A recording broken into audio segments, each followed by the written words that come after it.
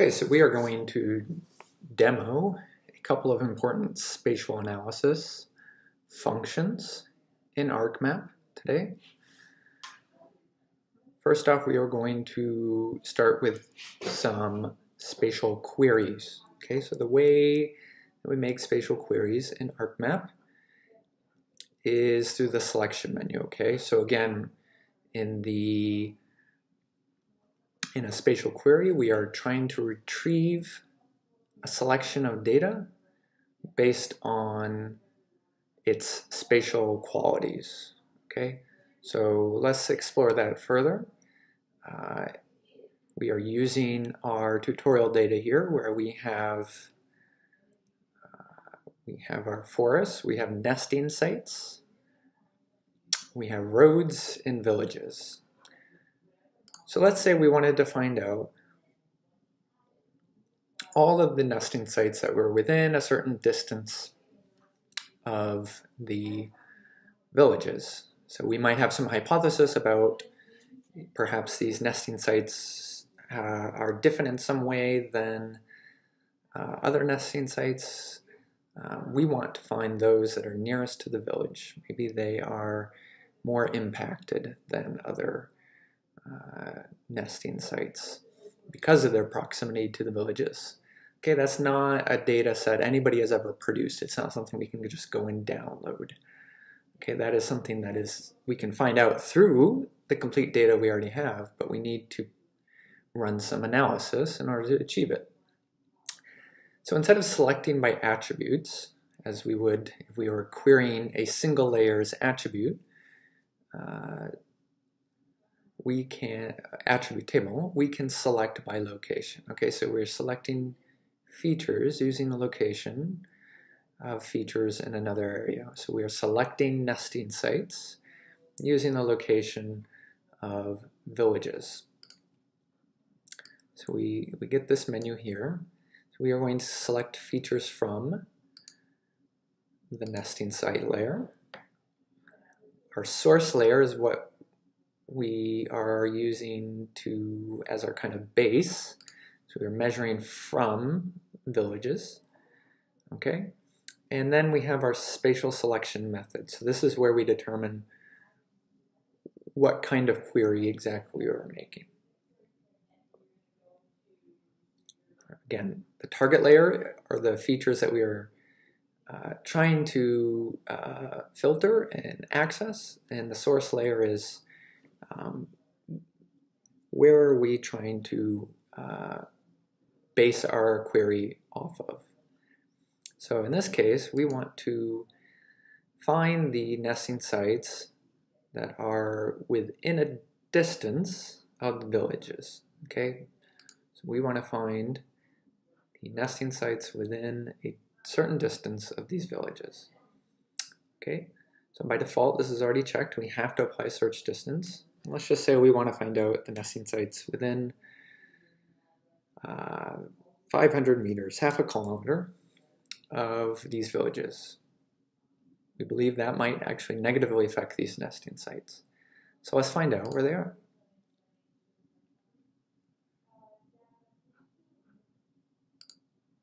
Okay, and we find, in fact, that there aren't any within 500 meters of the villages in this area. Okay, it says 0 features selected. So that's an important finding in and of itself. So that there are no nesting sites, particularly close to villages. Makes intuitive sense. So let's increase our threshold.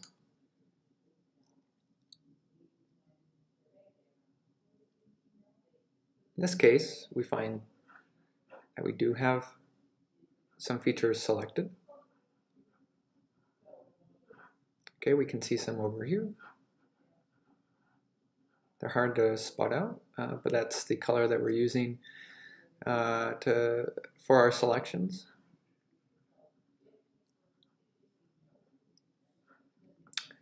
Okay, so from here we could then export our selection as a separate new layer.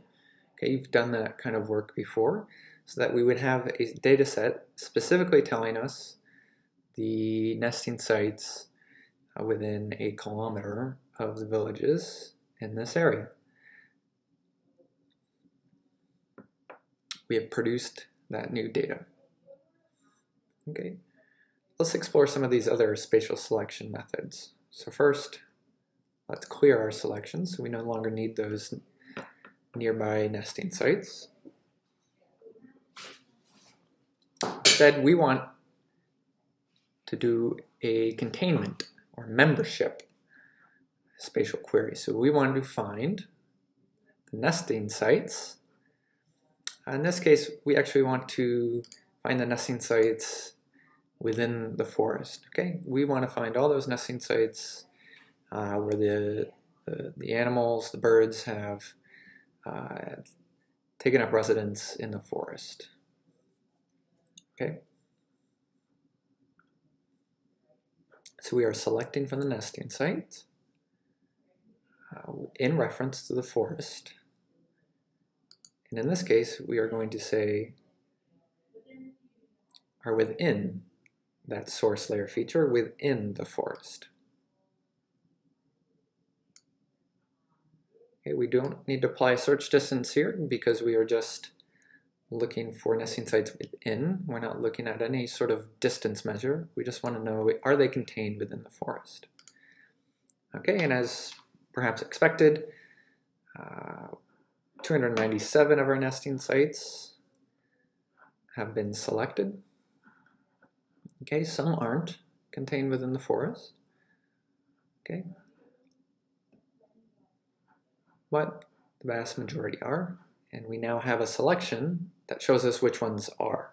And again, we could export this selection as a new layer, a new data set that we can work on that tells us, that allows us to focus on only those nesting sites in the forest. Finally, we know that a third primary spatial analysis, spatial query, is intersection. Okay, so we want to find, let's say, all of the roads that intersect a forest. So we're planning a trip, we want to find out, which roads are going to lead us through a forest. Okay, so in this case, we are going to select features from the roads layer. Our reference is the forest layer, and instead of asking, are these roads within the forest, we are going to ask if they intersect the forest. Okay, don't need to apply search distance because we're only looking at intersections, not any sort of measure of distance. So let's apply this, and perhaps as expected, all of our roads, or most of them, at some point intersect a forest. Makes sense given how forested this area is. We have a couple down here where there's less forest, where the road segment does not actually intersect a forest. Again, we now have a selection that we can do further operations on. For instance, we can export it. So those are our three primary spatial queries. Again, we use the select by location tool in the selection menu. We select features from particular layers. We want to find nesting sites within a certain distance of the villages. We choose this. We have a source layer or a reference layer. So if we want to find those nesting sites close to a layer, close to a village, we put the village here, and then we have our actual selection method. Within a distance, in the example of nesting sites near villages.